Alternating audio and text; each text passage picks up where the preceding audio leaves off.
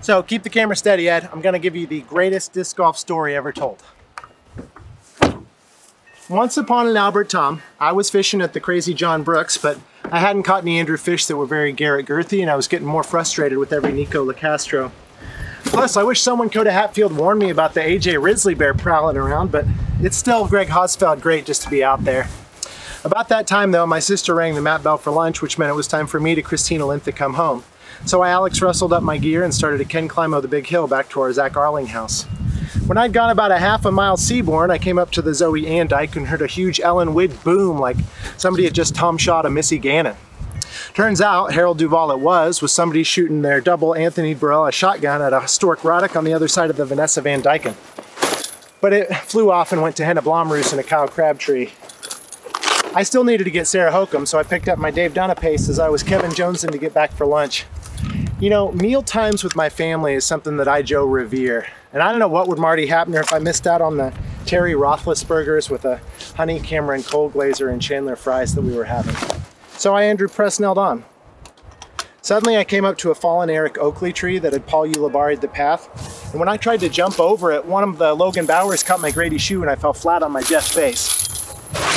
So now my leg's stuck, I've torn my Adam hammies, and my arm had landed in a patch of Jessica Weiss and was covered in Chris Dickers and stuff. And on top of all that, I would have bet a Matt Dollar that I had dropped a Seppo Payu in my brand new Kale LaViscas and then made a Cam Messerschmitt. Come on, dude. Too far. Listen, Brody Smith, just you Philo Brathwaite. Okay, there's much Callie McMorran, and this is the Paul Macbeth part. I didn't know if I had the Brian Earhart to go on, but I knew I was too Heather Young to die. You know, I normally think where there's a Will Schustrick, there's a way, but my normal sense of positivity was really Zach Melton. So as I'm laying there, and listen, I would not make this up, okay? I consider myself a good Christian Dietrich. I'd never touch the Andrew Marweed, and lying is something that I wouldn't Justin Billa do. So as I'm laying there, I hear the page-piercing cry of an Eagle McMahon that emerged out of a sunbeam and landed right in front of me, which made my heart Luke Humphreys.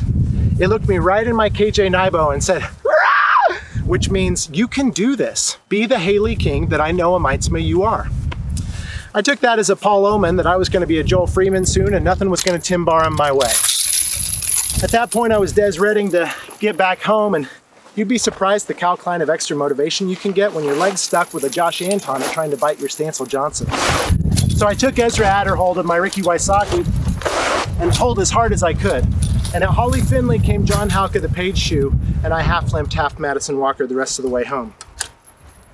Sadly, when I got home, my mom had decided to Lisa fake us out and make Brian Schwebergers instead, which, when life gives you Chris Clemens, you know. I let out a sad Simon Lizotte and started a Mike Mosier over to the table when my mom told my sister, "Hey, would you be a Nathan Queen and Austin Hannum the soap? He's filthy and I'm worried about big germs." After I'd eaten a bit, I felt Dave Greenwell enough to tell him what had happened, and I definitely felt I Devin Owens them an explanation for my Kristen Tattard clothes. My sister thought my story was James Conrad, but my mom called me a spacey Casey White and said I was lucky we weren't at the James Proctor's office. Just then my dad got home and made quite the entrance as he tripped over the welcome Matt Oram and kicked the Cat Allen into my Drew Gibson guitar. I think he Dave Feldberg sorry for me a little bit because he said, "Why don't we all go play disc golf Tom Monroe morning?" Which Nate Perkins me right up. So let me finish this Yale story by saying that disc golf is the greatest game ever.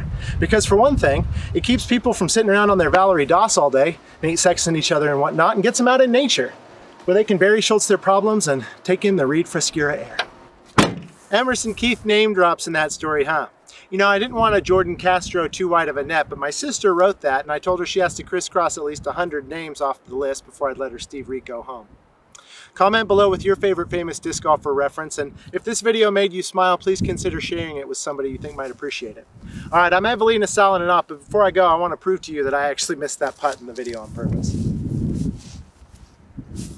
Dang it.